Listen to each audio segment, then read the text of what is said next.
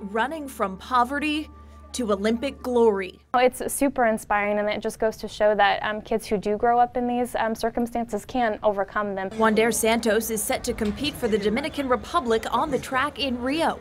And part of his success is thanks to an organization right here in Kansas City. Half of kids under 18 in the DR grow up in poverty, so we work there to provide services to kids to help them break out of poverty. Children International helps 300,000 kids in 10 impoverished countries around the world.